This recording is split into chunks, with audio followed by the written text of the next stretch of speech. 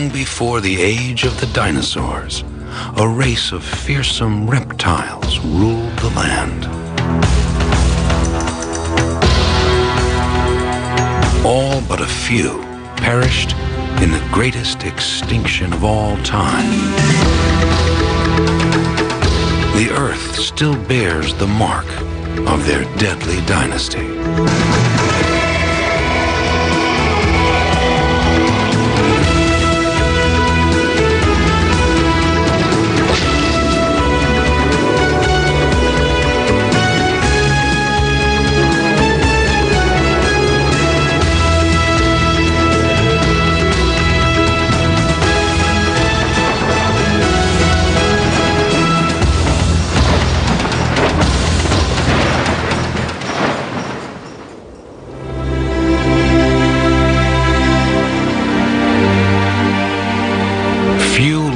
Things thrive here among the barren buttes and mesas of the Karoo Basin in South Africa. Nearly 2,000 square miles of sun-scorched earth. This place is no Garden of Eden. But 250 million years ago, there was another Karoo, teeming with life. Laced with meandering rivers and swampy marshlands, this was a fertile floodplain. Summers were long and hot, winters short and wet. One day, during the rainy season, a river overflowed its banks. Muddy water spilled across the plain, dumping sand and silt in its wake. Eventually, the river returned to normal. In low-lying areas, floodwater collected in small pools and ponds, attracting wildlife. Over the following week, pools became puddles, and the land quickly dried. But not before local residents left their marks in the soft sediments.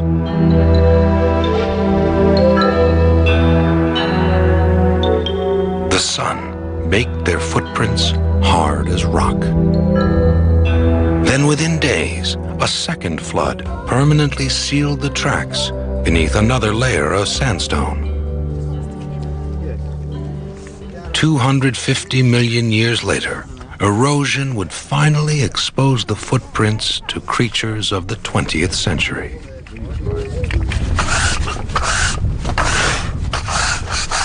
For paleontologist Roger Smith of the South African Museum, the tracks are like snapshots from the dawn of time.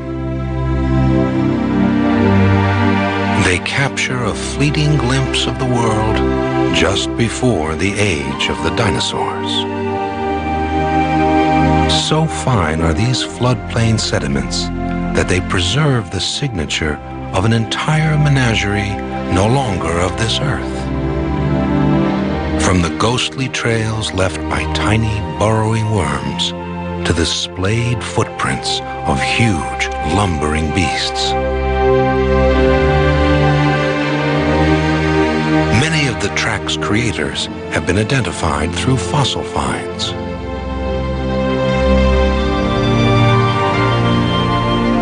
One ancient trail took Roger Smith on a journey back in time.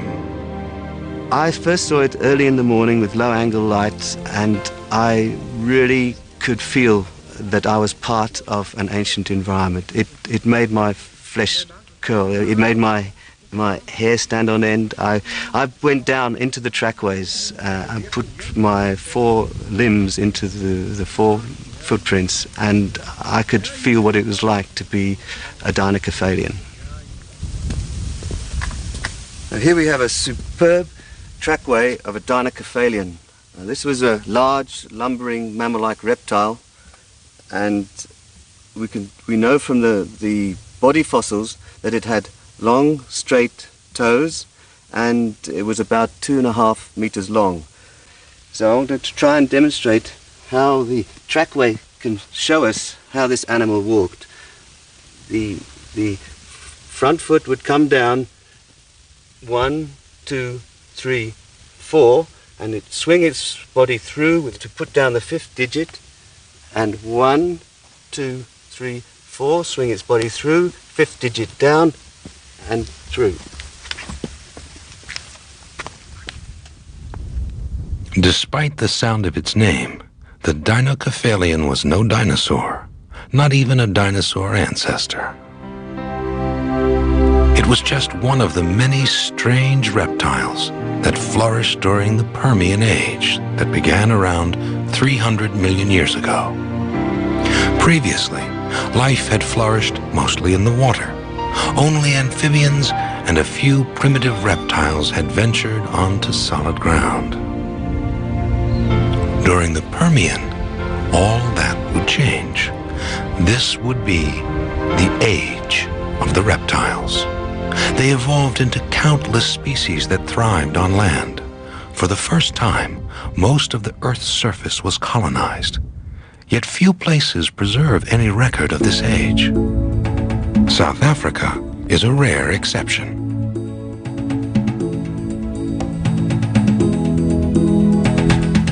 Okay, I'm going to try and lever the skull off the rock face with my fingers. If it doesn't move, I'm going to then have to hammer it out. But we'll try and just, it's a slight movement. It's going to come. It's coming. I can feel it move. Nice, that's out. Okay. Few untrained eyes would have spotted the tiny skull. The specimen is called Kysticephalus, or boxhead. Like the Dicynodon, it is one more representative of a reptilian revolution. During the Permian Age, one group of reptiles underwent great changes. They became more and more like mammals.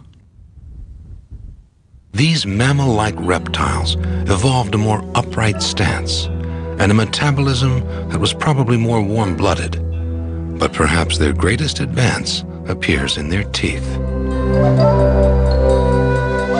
In early reptiles, teeth were all the same size and shape, but mammal-like reptiles evolved differentiated teeth for specialized tasks like shredding, slicing, and grinding. This change in dentition allowed some mammal-like reptiles, like this cow-sized Brachiocephalus, to become the first terrestrial herbivores. It also to become their predators. This canine tooth was found embedded in the body of its victim. During the Permian, the deadly dance of predator and prey first spread across the land in a drama that continues to this day. In the Karoo, the mammal-like reptiles once ruled supreme.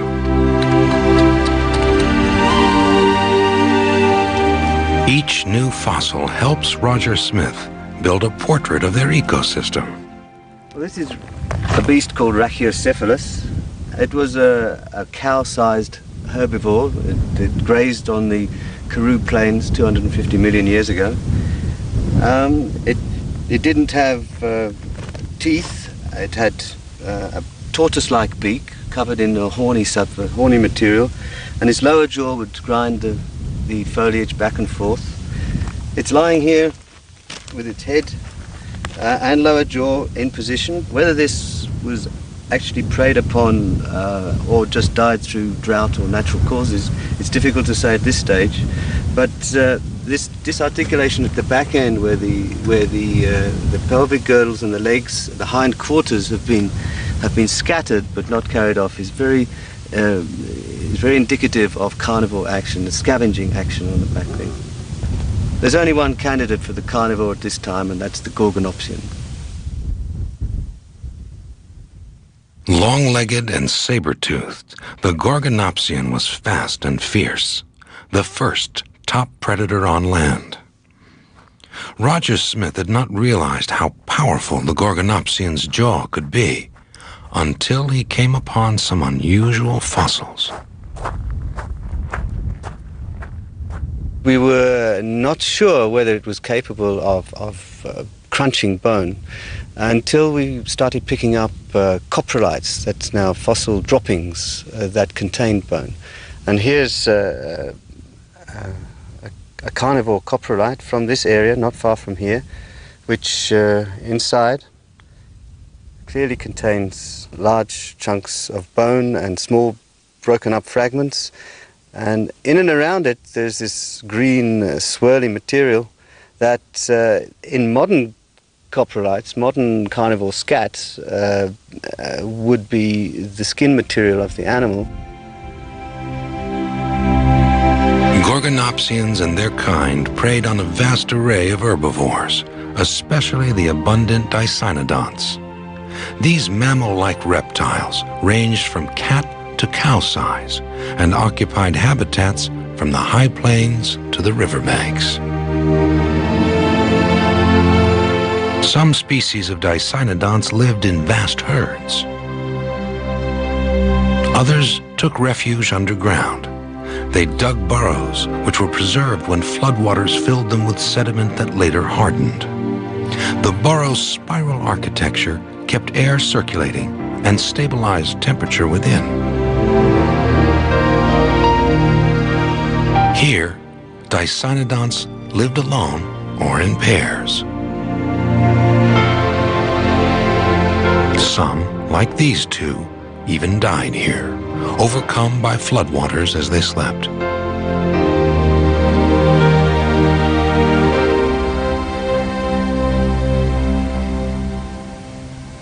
The hundreds of fossils unearthed in the Karoo add up to an intriguing scorecard for the late Permian. Herbivores outnumbered carnivores about 60 to 1.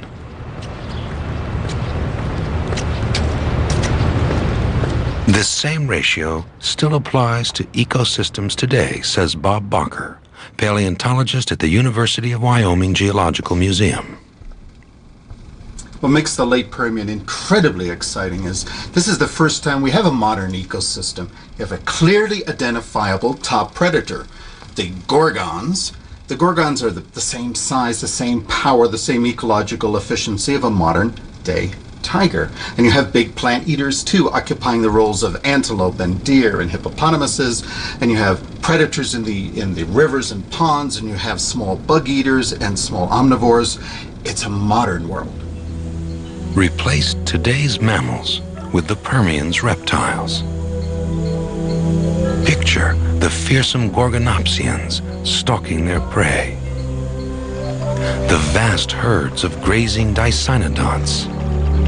And in the rivers, primitive crocodiles, amphibians, and fish. Across the eons, the late Permian reflects a mirror image of the living world we know today, a mature ecosystem in full bloom.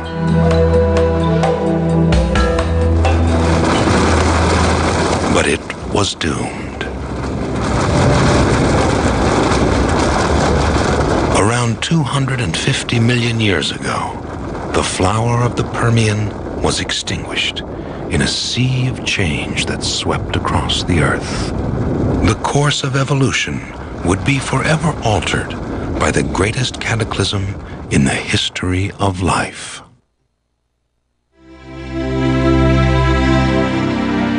$250 million years ago, the earth was a desolate place. Both on land and in the seas, all but a few species had vanished. The Permian Age had become the Permian Extinction. Plate tectonics, or continental drift, may be to blame. Over the course of the Permian Age, the Earth's continents coalesced into one giant landmass called Pangaea. Countless miles of coastal habitat were destroyed. Inland seas vanished.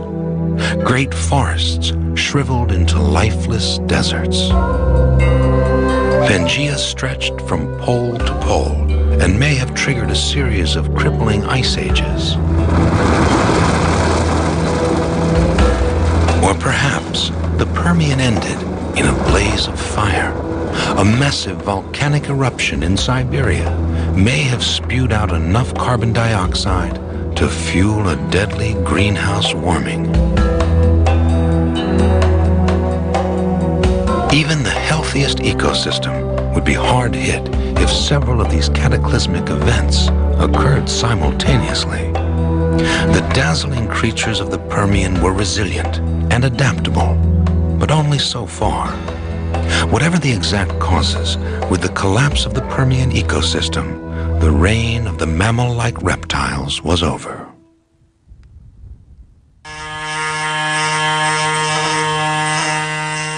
But one survivor from this group would go on to extraordinary, if brief, success. Its story remains a favorite of Bob Bakker's. What happened during the extinction event? Something weird. The Lystrosaurus interlude. It looks like an enormous herbivorous metwurst with an extremely weird head. Eyes on the top of the head, great big tusks, and the whole face pushed backwards. And yet had a very efficient way of chewing, grinding up tough plants. And these things go 200 to 600 pounds, and they're everywhere in great multitudes in Africa, South America, Antarctica, Russia, India, everywhere. So abundant were these strange herbivores that an entire layer of fossil-bearing rock in the Karoo has been dubbed the Lystrosaurus Zone. Across the ancient landmass of Pangaea, the Lystrosaurus spread in wild profusion. For a time, they were the largest creatures to walk the earth. No predator larger than about 2 pounds troubled their reign. And yet, mysteriously, after some 2 million years, the Lystrosaurus went extinct.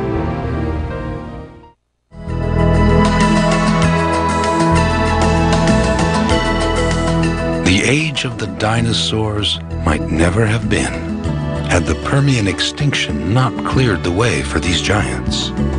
Some 95% of life on Earth had vanished, and yet there were survivors. Enough to give rise not just to the dinosaurs, but to all life on Earth today. For Bob Bakker, the survivors and their unique characteristics hold the key to understanding the true nature of the Permian extinction.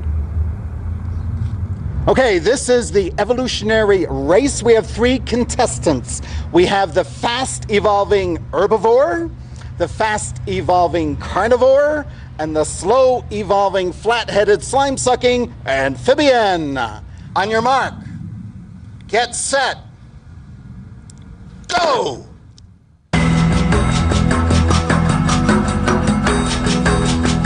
For Bakker, the key factor in extinction is not an external agent like climate or volcanism, but rather the rate at which a species evolves. If you evolve fast, like this plant eater and this meat eater, you'll produce a lot of species, you'll adapt in lots of different ways, but you won't be prepared for mass extinction. Nothing can prepare you for that. But if you evolve slowly and just muddle through, not adapting, not changing, you can survive through these terrible crises. Case in point, the Permian ancestors of today's crocodiles. Why did the slime-sucking amphibian survive the late Permian crisis? A clue are gators. Alligators and crocs are living slime-sucking amphibious predators, and they're virtually immortal. Why? I'll tell you why.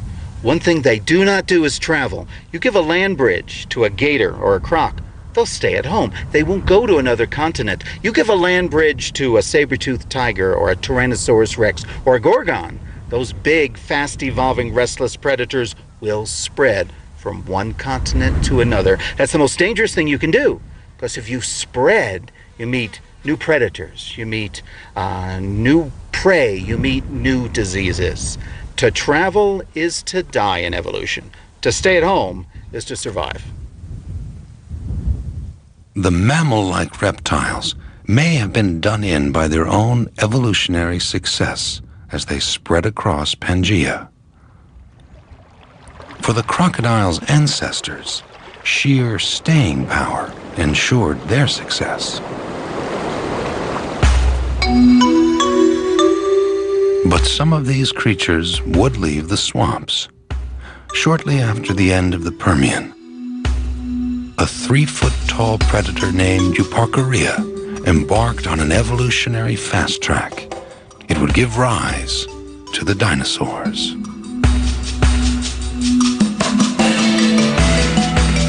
Carnivores and herbivores, predators and prey, they spread across the land. The reign of the dinosaurs was like a mirror image of the Permian Age, in more ways than one. Some 65 million years ago, it too would end in mass extinction.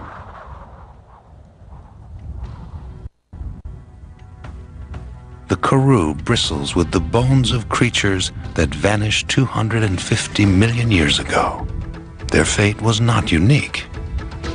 Of all the species that have ever lived on Earth, 99% are extinct.